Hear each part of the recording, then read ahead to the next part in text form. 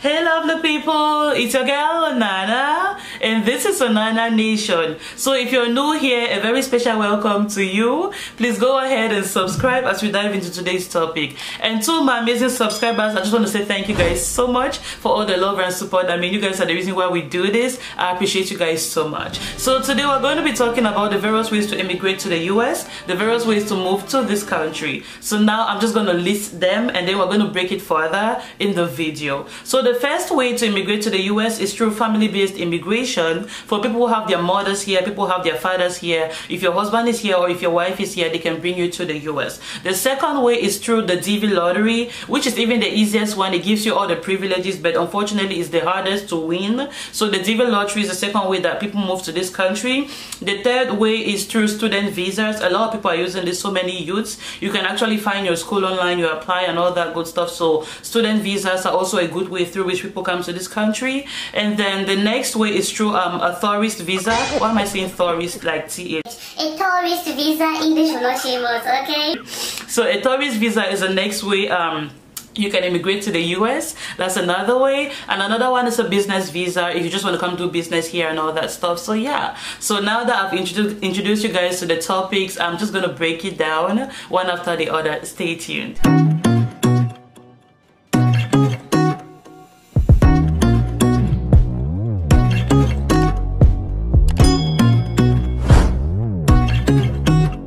Alright, so the first way of immigrating to the US is by family-based immigration. For those who have their family members here, direct family members, if your husband is here or your wife is here, if your dad is here or your mom is here, these are direct family members that can file for you. They're going to file a form that is called Form I-130. That's the form that is called Petition for Alien Relative. If you are in Cameroon, you are in India, you are in Nigeria or wherever, you are the alien and your relative here in the US is the one filing for you the Form 130 for the alien relative. So when they file for you, they'll submit a form, they print it online, they fill it, and then they send it to the USCIS, and then they're going to take like a year to go through the form, and then they're going to be asking them documents throughout this period. They'll be calling your family member, can you send us an affidavit of support, can you send us your tax return, can you send this and that. They'll be asking so many documents from your family member. Sometimes the procedure is stretched like for a whole year, other times for up to 18 months, and sometimes if your family member is not smart by sending all the documents right on time, you can even stay for like 2 years before you come to this country.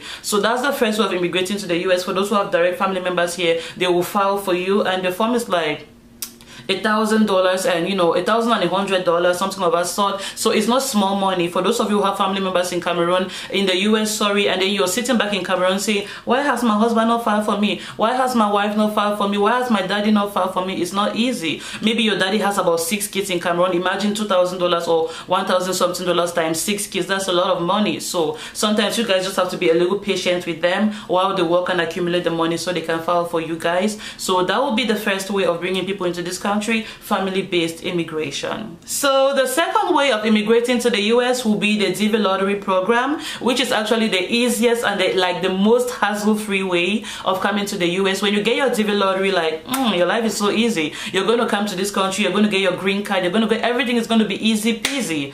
Unfortunately, this happens to be the most difficult one to get because it happens on like chance and probability, if I can say that. This is a program that the US opens to the rest of the world. It gives a chance to about 50,000 people to come to this country. So imagine 50,000 people out there in Cameroon, in India, in Bangladesh, in Turkey, in Europe, and everywhere just struggling to get to this country, but there's only 50,000 chances and all these millions of applications coming in. Sometimes you may be a lucky one and your application may be picked, they may choose you and give you a chance. Other chance is just difficult to win, but when you finally win the DV lottery, your life is going to be sweet. You travel to this country hassle-free. I mean, they'll set a day for your interview, you go to the embassy, you ace the interview, you answer all your questions well, and then your family looks for money, they buy the flight, you buy your basic needs and all that stuff. You find a family member here or a friend or a relative. that you will come and stay with, and it's so easy. Once you travel and come to the US, you know, you stay in the US for like 2 to 6 weeks, your green card comes in the mail, you take your green card, you see, you're like, what? Is this my green card? Yeah, that's yours, your identity, you use it, you can get a job, you have so many privileges with your green card. You can equally use it to travel back home as many times as you want. So yeah, the green card conveys so many privileges. That will be the second way of coming to this country, the DV lottery. It's very, very, very beautiful, but it's also so hard to win. But I always encourage people to keep trying. You never know. You can try this year and it doesn't favor you. You try the next year, you never know, you know. With a little bit of luck, with a little bit of prayers, you know, everything will work in your favor. Just keep trying. You never know when it's going to be your turn. So the DV lottery for 2021, the results are out. I mean, people who are traveling already know. If you played the lottery 2020 and you have not checked your result, just go to usstate.gov. There's a place where you can put your confirmation number. There's a place where you can put your name, your email, and all that stuff, and then they're going to give you a result. So for those of you who played the DV lottery 2020, it's good to go check. Sign on the US website, usstate.gov, and then you go put in your confirmation number, the number they give you when you play the lottery. Make sure you don't forget your numbers, don't misplace your numbers. They're also very important. Put in the number, put in your email, put in your last name, and then they're going to give you a result. They're going to tell you whether it was successful for you or not. And don't lose hope. If you do not pass, if you do not have it, no problem.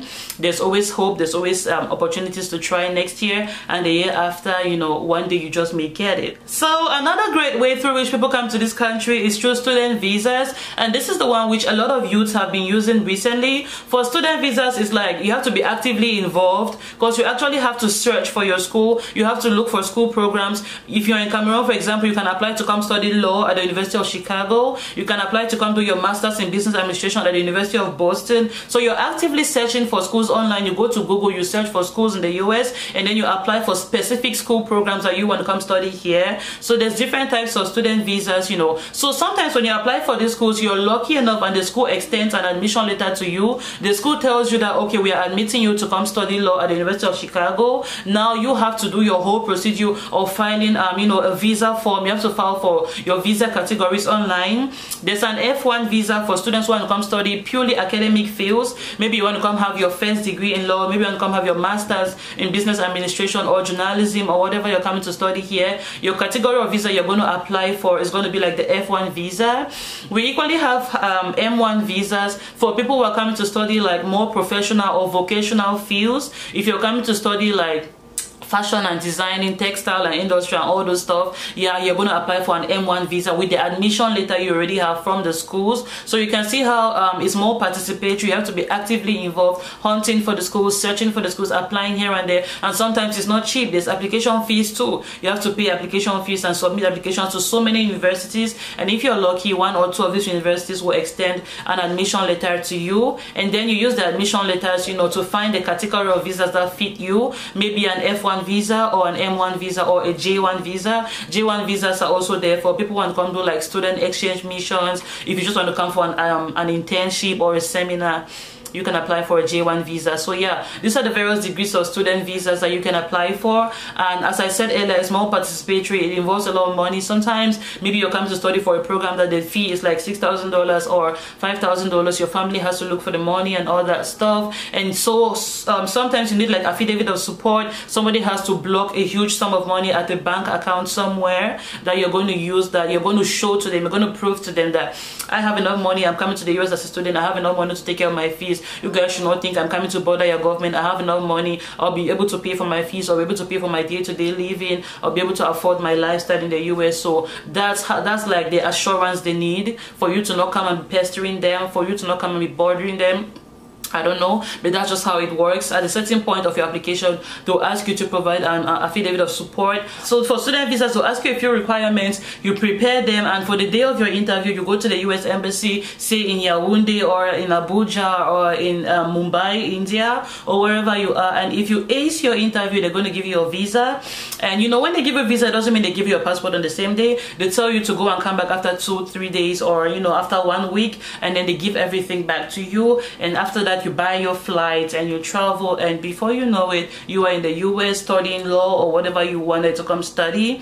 Some people actually come here and abandon the studies. Others come here and they go through with the studies, and then they are smart enough to extend their student visas at the end of its expiry, and before you know it, they get a permanent resident status. So everything is possible. It just depends on how you work it. Like, you gotta work it, boo. And while you are in the US with your student visas, if you're smart enough, you would know how to convert your student visa at the end of your student program to a permanent residence in the US. That's what so many people do. They actually come here as students, you know, and one thing leads to another. They are smart, they do everything well, and they end up with a permanent residence card. They end up sometimes even as a US citizen. So yeah, you just have to be smart in your dealings, smart in the way you do your things, and if you have to be like a law-abiding citizen or a law-abiding permanent resident, that's where everything starts. If you abide by the laws, you're hardworking, you file your taxes every year, they consider all those things, so that even when you want to file, you know, to be like a citizen and all that stuff, you have so many good records speaking for you. They know you are an upstanding citizen, they know you're hardworking, they know you're contributing to the government, you're paying taxes, you know,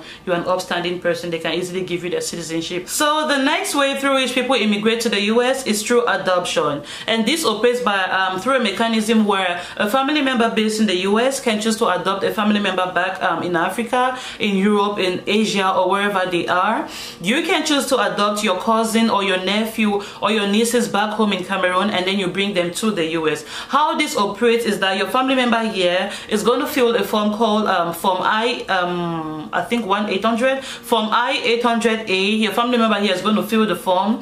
It's about $775 I think, plus $85 for biometrics, that's your fingerprints, your photos and all that stuff. Yeah, so the family member here is going to fill the Form I-800A through after following a couple of procedures, you know, adoption, inter-country adoption. First of all, you're adopting somebody in Cameroon, somebody in Nigeria, somebody in India. You have to respect Cameroon's laws, you have to respect India's laws on adoption. So you must have gone through the legal route to adopt this child in Cameroon.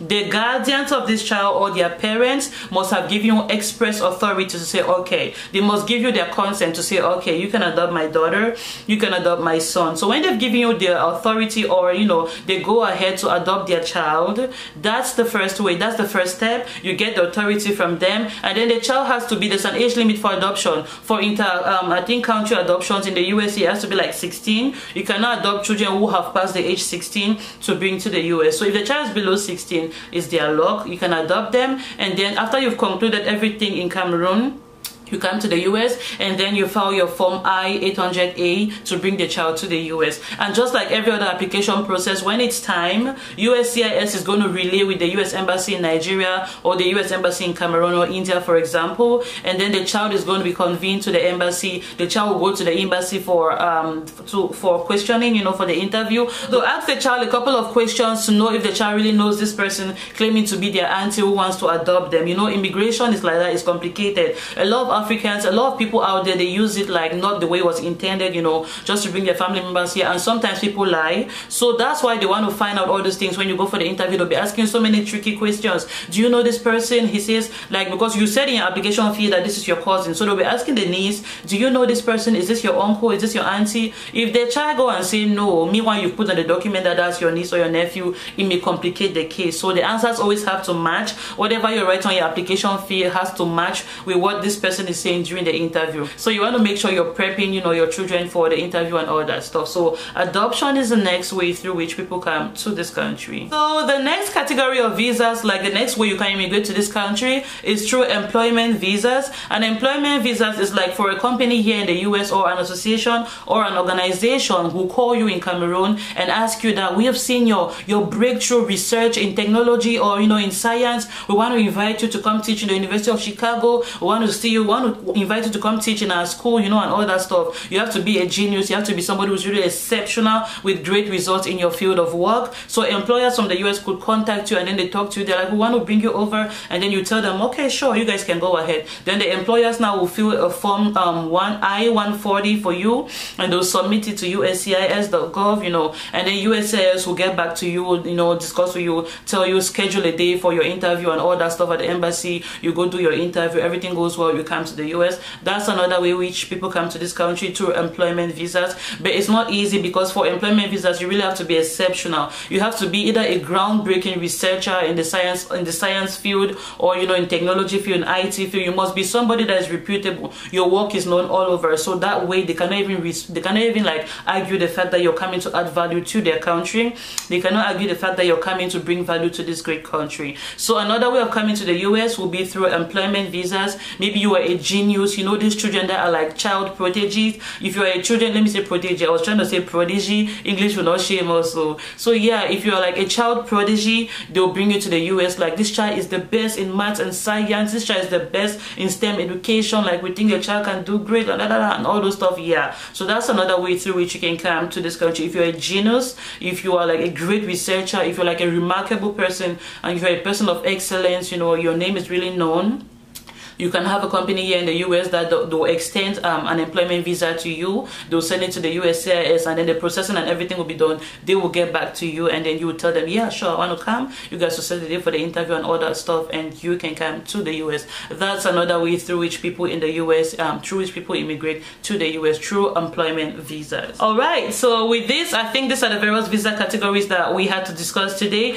These are the various means through which people immigrate to the US. If you have any questions, let me know in the comments section below. I'll be answering your questions. If you have any recommendations, like any video you want to see me shoot, if you want me to talk more about any category of those visas I mentioned, like I could broaden it for you. If you have like a special video request, let me know in the comment section below. I'll be filming that video for you. Thank you guys so much for watching this video. I remain your girl Onana. If it is your first time on this channel, please don't go without subscribing, because you are definitely going to love it here. On this channel we talk about things entertainment, we talk about African recipes, and we do lifestyle. We also talk about very helpful advice, to our community, to the African community, and to just everybody watching. So thank you guys so much for watching. I remain your girl Onana. Don't forget to subscribe, like, comment, and share the video, so we can get so many people helped. Some people just want to know this stuff, but they don't have enough information around this topic. So yeah, I'll gladly volunteer the little I know. I'll gladly share my little knowledge with you guys. So thank you so much. Stay safe, everybody. I love you guys. Don't forget to subscribe.